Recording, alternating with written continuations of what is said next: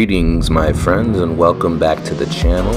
This is Legendary Tabletop, and today we're going to talk a little bit about dungeon tiles, which is sort of a subject that's been made very popular here on YouTube, and pretty much any craft nerd channel that you visit will have tutorials on dungeon tiles. And I didn't want to try and reinvent the wheel here, though I have my own philosophy about dungeon tiles, which I will get into during this video. Now, I have over the years made several different types of dungeon tiles, and I like to kind of make what I call flavors of dungeon tiles. So, of course, I have the classic gray stone dungeon tiles. I've made cave tiles, I've made sewer tiles, and so now I like to kind of try to make some tiles that are more like the villain's lair, or a catacomb, or a vampire's mansion. And you see here I'm scrolling along on the Loot Studios, one of my favorite 3D printing miniature subscription services. And while going through this Night Hunters bundle here, which is sort of this vampire undead themed bundle, and I'm seeing a lot of cool terrain.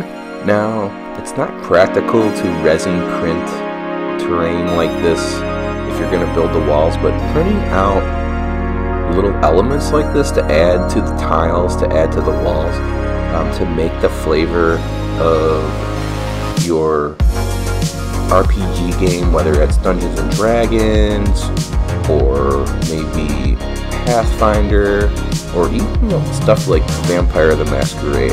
And I also too want to show you some of the other stuff here from Loot Studios. Obviously I'm going to have a link below to their stuff, but I've been subscribed to them for almost a year now, and I find that their subscription service will give you everything you need for kind of small little adventures for your campaigns. They have terrain, they have little objects, they have enemies, they have heroes, they have monsters, and it's just perfect for these type of games.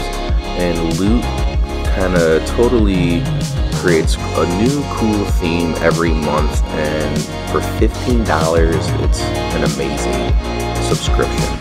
So we're going to 3D print some of those pieces I show you. There's the brazier, the statue that we saw for a little bit up on the browser there, and those pillars. And I'm just kind of checking out some of my old dungeon tiles and playing around with those. I'm going to kind of obviously make the new ones match up with them so they're interchangeable. And I make these dungeon tiles a little bit different than maybe what you've seen. For me, I am about rooms more than tiles. And this is that cool little like clock tower pillar, creepy pillar thing. And so my idea is that I'm going to use these pillars for like an interesting wall for the dungeon, and I'm going to fill the rest of the walls with the pieces that I didn't really print with just some XPS foam here that I have left over from a gazillion other projects. Now, in terms of how I use dungeon tiles different from maybe how you use them or other games that you've participated in, for me, too many walls can obstruct the view, and I like to sort of have the tiles laid out on the table to just sort of suggest the walls, and then I build just a few walls to add in certain spots to create the ambiance and the flavor. And I'll use that for like doorways, I'll use that for like special like treasure or traps, whatever you're doing in the dungeon. You want to have your players to be able to look, but also whatever works for you works for you, and this system works for me and works for my players. And I do have some like smaller tiles to do like hallways, but for the most part, I'm primarily making all of my different dungeon tiles, whether it's sewers, caves, cities, dungeons, whatever. They're all gonna be basically these 6x6 squares, these 6-inch walls, and so that they're all easily interchangeable.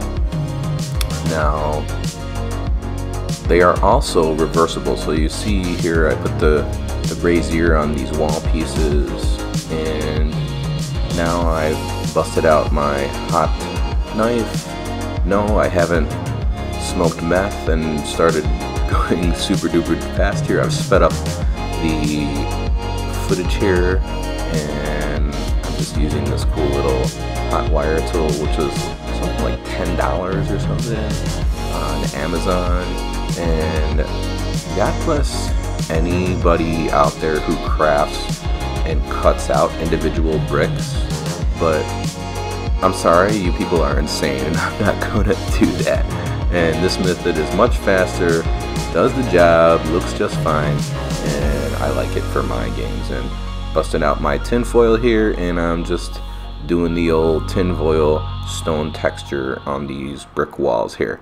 And I'm gonna slowly hit all the pieces, and I've just glued everything together with just some hot glue. Every now and then I'm just taking the pieces that I've made and lining them up on my dungeon tiles just to make sure everything lines up. It doesn't have to be 100% scientifically accurate. This is a game of imagination for nerds, so I think inaccuracies are okay. Now we're going to do that world famous Black Magic Craft base coat here with the Mod Podge and the black paint. I'm going to prime all of our pieces, and then we're going to go for a different sort of scheme. I don't have anything that's really red. I have the gray tiles, I have a sort of greenish sewer tiles, I have some like tan temple tiles, some brown cave tiles, and then we're gonna make this kind of creepy haunted colors, some like Halloween type vibe. And I'm gonna do a base coat of a purple here, and this is going to be sort of the undercoat. It's going to be a tone that is going to remain underneath, and I'm going to let that dry, and I'm going to put other colors on top of it, but I want that purple color to bleed through and show.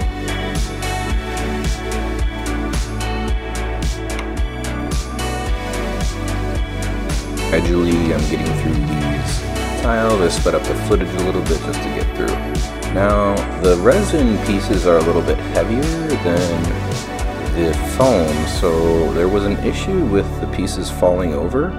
So I put some metal screws into the foam pieces, 3 for each piece, in order to just give the pieces just a little bit of weight so they aren't sliding around the table or getting knocked over all the time. And then I tested them out to make sure that they stood a little bit better, and they worked out just fine.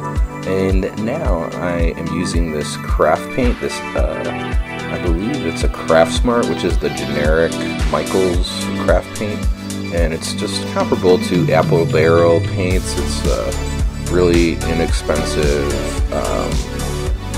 paint you can grab for like 50 cents to $1 for a little bottle like that. And I found this wine color, and I really like it for the tile. It works really well with the purple, and it's not quite red, so it has this believability, like you could actually see buildings. I even have like cobblestones in my neighborhood here in Chicago that have cobblestones with a similar color here, so there's just kind of like this realism to it, and the purple seems kind of sinister.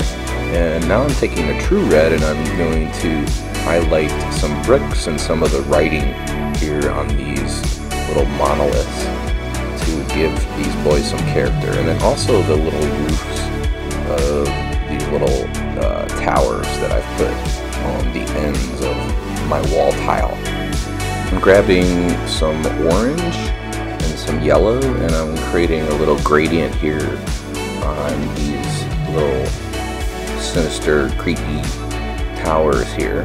And I'm just creating this little gradient here, and then now I'm taking the yellow in the center, and all the paints are still wet, like, and I'm just doing a small, subtle wet blend here, just to kind of create this cool little effect. And I think it looks really good. And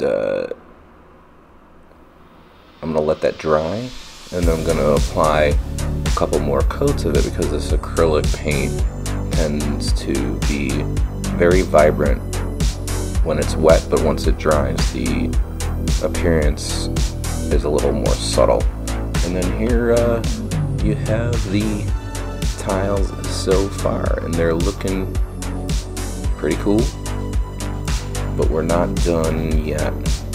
I've painted the little statues, and it's turning out to be a cool little set. And I'm taking this Vallejo purplish color here. It's like a light purple, and I get into the cracks here to make the floors of the tiles, as well as the walls, appear as if they are glowing. Pretty cool. And I'm really liking how these are coming along, and they're gonna make a really great, like, boss room, or just like a vampire's lair or something, or like a cultist's lair, just your different dungeon. And I'm gonna put a little teal turquoise-ish glow onto the braziers. I think this turquoise color is a perfect juxtaposition to the red. It's going to make a really great contrast. And I'm taking a white and just blending that wet paint before it dries to create a little gradient here for some poor man's object source lighting. And now I'm going to do a similar effect on these lanterns, and I'm only going to do it on one side. My thinking behind this is that the players get into the dungeon, and like the lanterns are on the side that is not glowing, and then maybe something happens where the villain does something, or, you know, like a trap goes off, and you turn the walls around, and you have this creepy glow. Something's happened, and the players don't know what it is, but it's cool. And I can't wait to get these tiles onto my Sunday night RPG night, where I play Dungeons and Dragons with some friends. And hope you guys enjoyed this tutorial. We're gonna roll that beautiful beam footage. We'll see you next time.